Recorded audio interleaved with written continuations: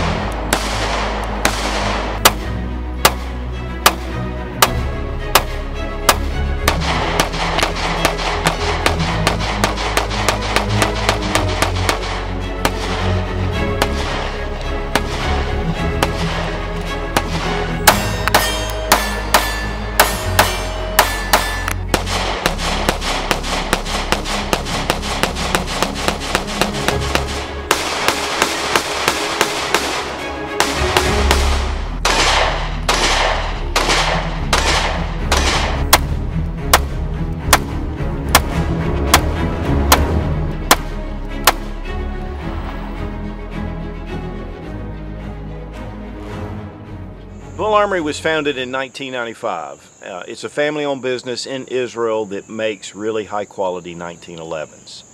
In 2016, they brought out the SAS model, and that means a polymer grip shell that's double-stacked with a metal receiver and a steel slide. There's a number of different pistols that they make in this configuration. Many consider it what STI started as the 2011.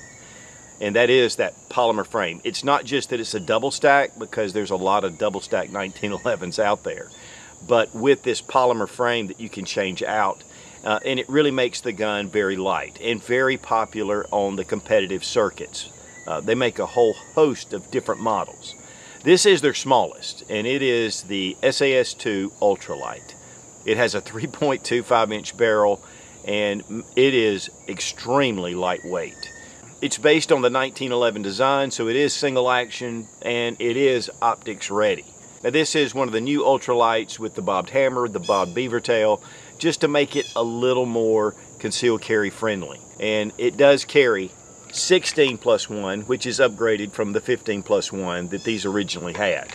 I have been wanting a 2011 style pistol for a good while. I love 1911s, but you know, they're just limited to round capacity of, in 9mm, 9 rounds, which this is a 9mm pistol, up to 16 rounds. And this really gives you a lot of capacity. And it's so lightweight, it makes it so easy to carry.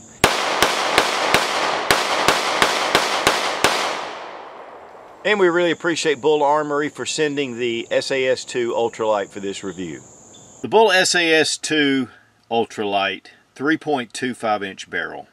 This is similar to the 2011 style frame with a polymer, but we're getting a really short slide. And then you have an aluminum lower that's joined in with the polymer, and then we have an all steel stainless slide.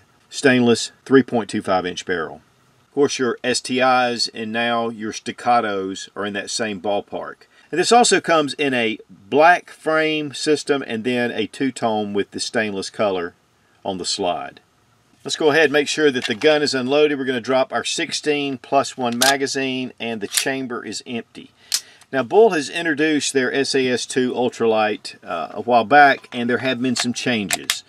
One of the big changes is that it has ambidextrous safeties. Another big change, we're going to pop it back, is this little bobbed hammer. They had the commander hammer at first, but this is just more carry friendly. You don't have that little hammer coming out. Plus, they've bobbed the beaver tail. Now, it still gives you a good high ride, and it's going to protect your hand, obviously from hammer bite, but also from slide bite. And I'll tell you, these panels on this polymer grip, the diamond panels, are just really grippable and very unaggressive as far as texturing and really being rough on your hands. It's a very flat kind of pyramid shape, and yet it goes all the way around, even to the small mainspring housing. Then of course at the front, elongated lines, and then you have this nice little bump at the bottom, which kind of simulates a magwell. In fact, this does have RMR cuts, and it's designed with the Shield RMS footprint. So with that, and that little area right here that comes down, it's called the pinky press. And if you just tighten up your pinky, it'll help to align your red dot sight, but to be honest, it'll align your standard iron sights. The mag well, as we drop it, it has some beveling right here on the side, but one of the big things about these type magazines is you can see they're narrow at the front. That's really the mag well. I mean, it just pops it right in, and it doesn't matter really how you insert the magazine. I mean, they just find their way home. But speaking of magazines, it has been up to 16 rounds from the original 15 round. And man, they are highly polished blue, very nice magazines, nice base plate, and it does give you a little bit of a lip to be able to grab that if you need to get a malfunction out of the way. The mag release is kind of plain. Honestly, it's just a little different. Now, some of their race models, they're more serrated and they're larger, but this is really for concealed carry. It's not to snag. And it's extended just a little bit, so it makes it really easy to pop those magazines out. That little bobbed hammer, I mean, that thing is just very minimal. Now, one of the things about this trigger is that it has the modular trigger system, and it has the short curved trigger shoe. So it's pretty much of a straight pullback with just a little bit of a curve. And there are serrations right on the trigger, and you have a small adjustment hole here to be able to set your over travel. Really nice, deep front cocking serrations and rear cocking serrations. Allowed to get that really easily. Press checks real easy as well. Now here on the top of the slide we just have some small cuts, and then we have this deep cut here, and then it extends all the way out. And again, this sight can be removed and you can put on one of your shield footprint sights.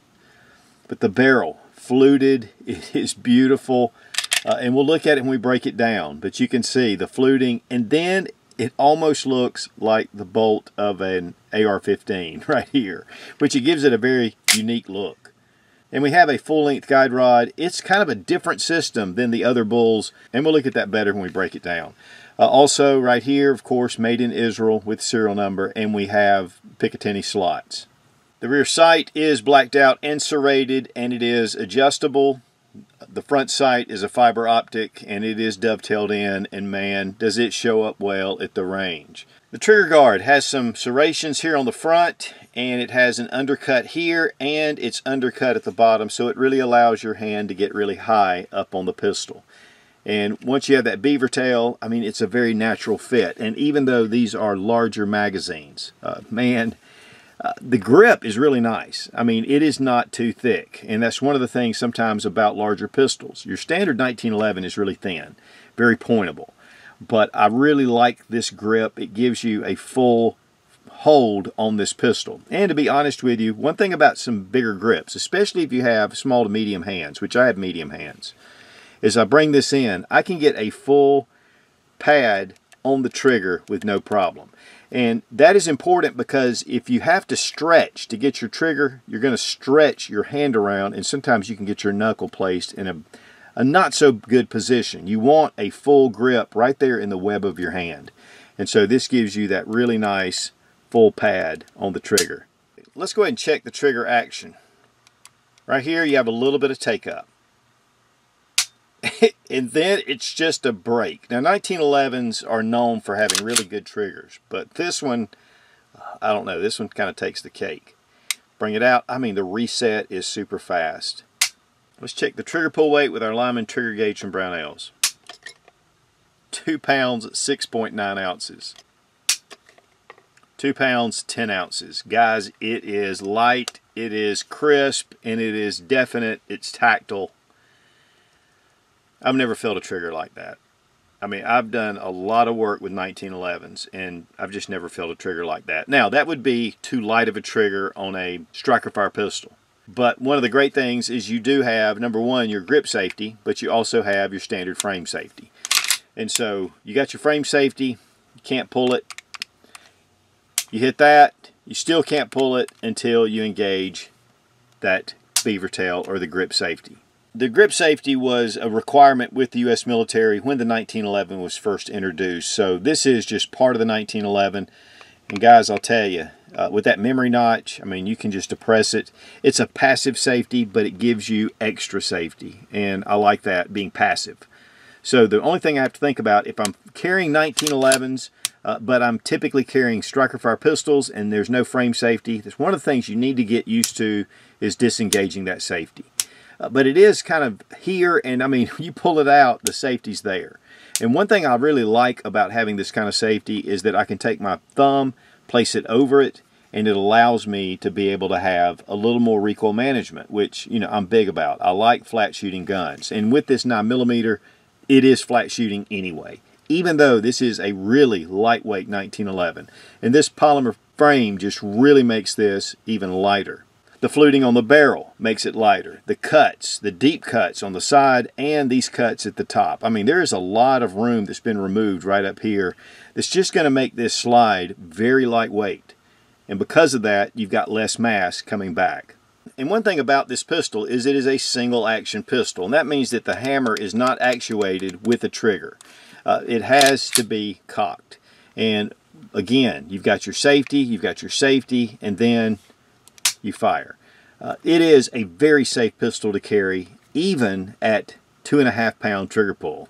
Now, one pistol that compares the most to this that I have is the Alpha Foxtrot 1911 S15. We just did a review on this one. It actually uses Glock mags or the Shield Arms S15 mags. So you have a 15 round mag capacity, but it has an all aluminum frame.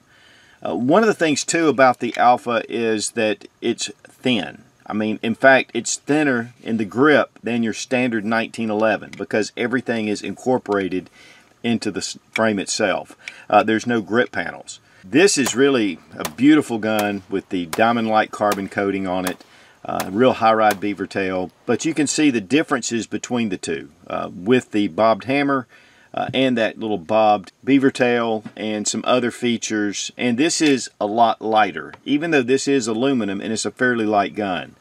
Two, a little bit shorter barrel and slide. But this is a really beautiful gun, and I'll have the review annotated right here. Of course, going to the other end of the spectrum, we have the new Springfield Armory Prodigy. I just reviewed this gun. It's just been released. This is a very large 2011 style pistol. In fact, they call it the 1911 DS for double stacked. It does have that polymer grip shell and 17 round magazines. Also comes with a 20 round magazine, and it has a 26 round magazine. And so this is a very large and in charge pistol. In fact, it has a long accessory rail. I mean, it's the full length barrel, and I'll tell you, this is a beautiful gun. Very large and very good for competitive shooters, but really good for home defense. Not so much on the concealed carry side. And so you have just a whole array of different styles that you can get with this type polymer frame, aluminum frame, which this one is all steel frame. And the weight on the SAS2 Ultralight, 1 pound, 8.8 ounces. We really appreciate Fiocchi for sponsoring the ammo, all made in the USA, one of the biggest suppliers of ammunition in the country. Also, our Lula loaders, especially loading these 15 round magazines, just makes it really easy. And that's 16.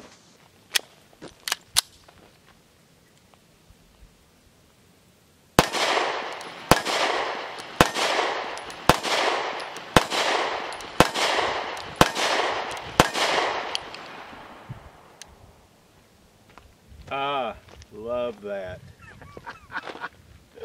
I really thought that it was going to be like snappy, real snappy. It's not at all. No. Even that shorter barrel. Well, it's because they've got the right recoil spring in the gun. They've got a really light recoil spring in it for 9mm. You don't need a super heavy spring in it. And you know, you got a light slide, light recoil spring, light shooting 9mm round. I like it. I knew I was going to like it, but I like it a lot more than I thought I was going to.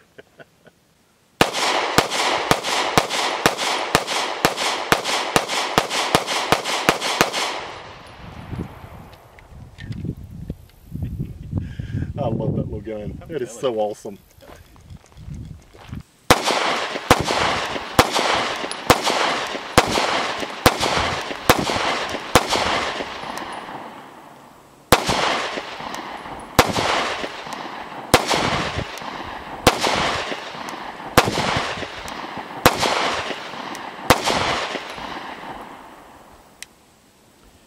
You know, this thing, it's so lightweight that you would expect it to have a lot more recoil with that shorter barrel. I guess because of that full grip too, it gives you a little extra gripping. There is a little bit of where the Picatinny rail comes down. You can actually rest your thumb on that as a ledge to mitigate recoil. And the fiber optic sight, I mean, it really glows.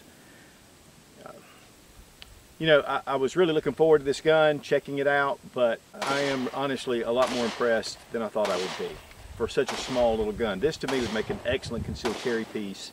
It's 1911 style, but yet it's really the 2011, a lot of those 2011 features. I'm just, this is a very unique gun. I'm very impressed with it.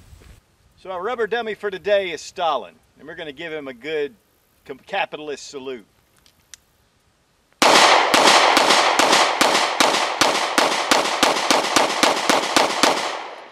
I think Stalin's going to be a little hard of hearing from now on out, thanks to the Bul Armory SAS 2. We have some Federal SHT self-defense loads. They're 124 grain, and that's what Bul Armory recommends. So we're going to run some through it and see how she functions.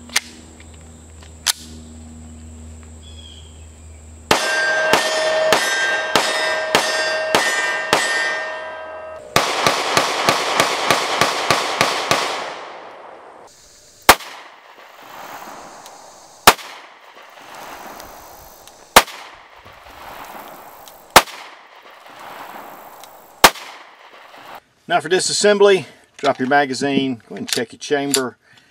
This 1911, honestly, it's really easy to disassemble, but there are a couple of tricks. You want to take that little crescent in your slide and you want to bring it back right here to your slide stop, just like this, and line that up. Here on the other side, just push through this pin, and because it's so recessed and because of this little lip right here, a punch really helps. Then you just bring your slide right off. Now a lot of times you have to mess with your mainspring and of course with the barrel bushing system and all that, but this is a full length guide rod and it is dual springed, and we're going to go ahead and just take it out. You want to just depress it, but it is under spring tension, so just be careful. We pull it out. Now here we have the dual spring and we have a shorter spring that's captive right here. This really aids in recoil. I mean, it makes it really nice. And then here we have a little sleeve that's a bushing, and very well done. And then we're going to take our barrel link, drop it down, and just bring your barrel right out of the front of the slide. Now, we're talking about a very unique but yet beautiful barrel. I mean, it's just well machined, and even around the chamber. I mean, so it really is a short barrel, but it's very well made. Nice, generous feed ramp. And then, of course, this front end, I love it, man. That is just something that really makes this pistol stand out. And guys, that is all you need to do to field strip. It's really simple. But one thing about it, this is a grip shell or a grip, and it is polymer. And of course, you can take out these different pieces and pull it off, but it is not recommended to do. And you don't need to do that to clean your pistol, just like you don't need to remove your grip panels whenever you're cleaning your 1911. I mean, this is self-contained and you really don't have to mess with it. And so for reassembly, very simple, just bring in your barrel, make sure your barrel link is down, and then we're going to lift our barrel link back up, take our small little sleeve, lip on the outside, and then we take our recoil spring and guide rod. We're going to push that down, put it into place right here, and then we just bring our barrel link like this, because this takedown pin is going to fit right through there. Then we take it and put it right back on our frame. Once you line up where that barrel link is, go ahead and just drop in your pin. You want to make sure that it is lined up, just like that. Then what I do is I bring back my slide, I'll lift up the takedown pin or the slide stop, and then get it really close to this little detent and then push it up, just like that, and you're done. Now it comes in a cardboard box, but there is a case inside that's extremely well done. I think some of the originals came in a hard case. Honestly, I'd rather have the soft case, especially if I'm going to use it. But has a zipper on the front, has Velcro, really nice grab handles that are reinforced. and of course the Bul Armory logo. And then you open it up. Now it's kind of unique because you've got all of your information in here. In fact, you can see you have a cleaning rod, cleaning brushes, a small tool for sight adjustment. You have patches, stickers. I mean, this is a really nice bag on top of that.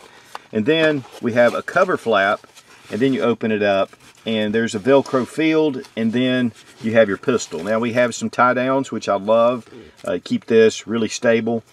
And then right here in the top, you have a magazine holder. And I just have the extra magazine here. This gives you a lot of options, 6 extra magazines. I mean, this is a great way to carry this firearm to the range, and I really like this case. MSRP on the Bul Armory SAS2 Ultralight is $1,480. Compare this with the Staccato, this optics ready, their compact version, which is still not as small as the Bul Armory SAS Ultralight. And it's $2,299. So it's a very comparable pistol for a lot less money. Am I saying that the Staccato is not worth the money? Man, the Staccatos have really been popular. A lot of people are buying them. But if you want to get into that type pistol for a much lower price, this Bul Armory Ultralight is absolutely phenomenal. I'll just be honest with you. I don't really know of anything that I could say is a con. It is a 1911, and if that's not your style, then, you know, that's definitely a preference. But the quality and the features that are on this pistol, I mean, there's so many. You know, this is really a great pistol for the money. Is it worth $1,480? Man, that's up to you to decide. You can buy 3 Glocks with that if that's what you want, which I'm a big Glock fan. But I'll tell you, the way this thing shoots, man, it's really hard to put down. Hey guys, if you're hesitant about buying a gun out of the country and worried about repair support, one great thing about Bul Armory is they have a facility down in Miami, Florida, which they import into and then they distribute out to different gun companies. One of the things that really helps the price with these pistols is that they sell directly to retail outlets. And so while the price is $1,480, that is the price that you're typically going to pay. But that's a lot cheaper than any of the other options out there, and yet the quality is top-notch. So you don't have to send them all the way back to the Holy Land. And to give you a price comparison, this Commander-style Bul Armory 1911 retails for $850, which is very much in line with all your 1911s that are out there that aren't just super high custom, and yet this has a lot of great features. For that price, this is a great pistol. It's not that these are just high-priced, it's just a lot more that goes into making it. And that's one of the reasons why this is so much cheaper than your Staccato. Now we really appreciate Bul Armory for sending the SAS2 Ultralight for this review. And guys, if you've been looking at the Staccato, because it's an excellent pistol, this is right there on par, and it's a heck of a lot cheaper. Rubber Dummies is one of the best training tools on the market, and you get a 10% discount using Sootch00 when you click the link down in the description. Be strong, be of good courage. God bless America, long live the Republic.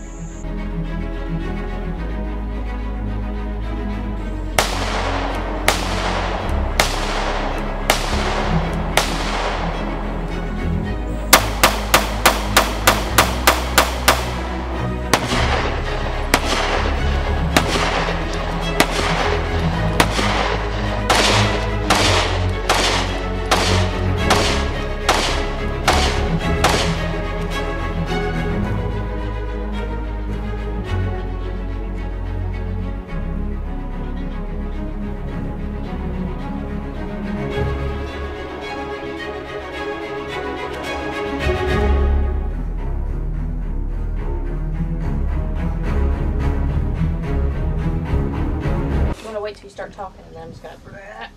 Go ahead. Oh, I will put it on video. My daughter, the Belcher, just like her mama. Yeah. Very well designed. It's extremely... I thought that it was going to be a little bit, you know, grippy, which STI started as the 2011. Okay. Again, I'll have it reviewed. Okay. I'll have it reviewed. I'm gonna have it reviewed.